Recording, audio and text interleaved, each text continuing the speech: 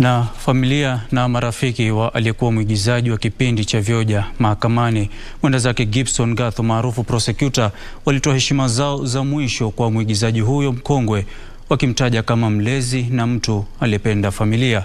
Prosecutor anatarajiwa kuzikwa Ijumanne wiki ijayo. Mwanahabari wetu Teresia Mutai na taarifa zaidi. Mnamo tarehe 6 mzee elezea mahakama. Wewe mwezi jana ulikuwa wapi saa za asubuhi? Mwendo wa saa 3 za asubuhi. Tarehe ngapi? Tarehe 6 mwezi jana. Ilikuwa nyuma ngapi? Wasanii wenzake Gibson Gathu wamemtaja kama mlezi na mlinzi, kwani alikuwa na jukumu kubwa katika tasnia ya usanii ambapo alitetea haki mbalimbali.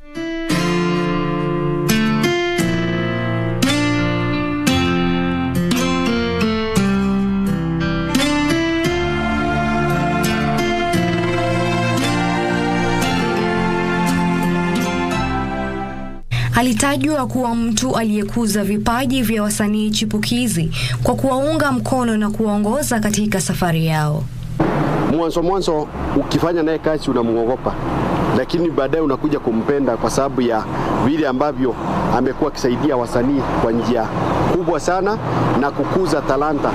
Gibson is one of the key pillars in the structural foundation of the arts industry, and particularly comedy, and is a person we will mourn.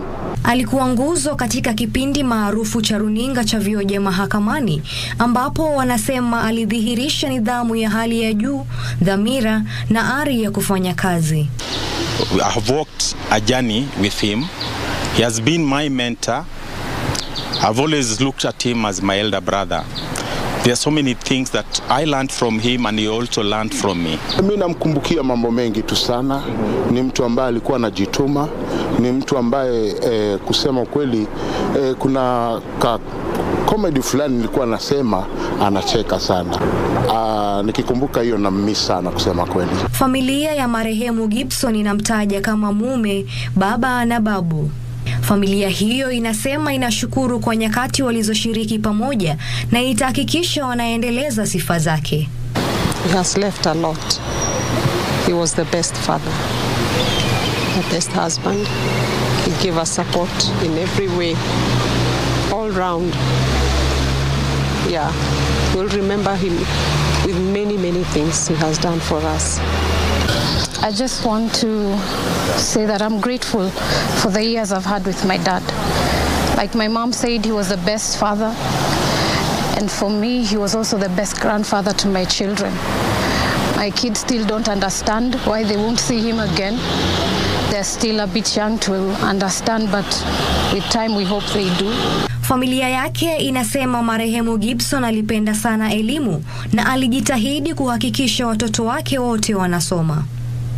Aidha, walibainisha kuwa alikuwa nguzo kuu katika maisha yao na pengo aliloacha haliwezi kuzibwa kamwe.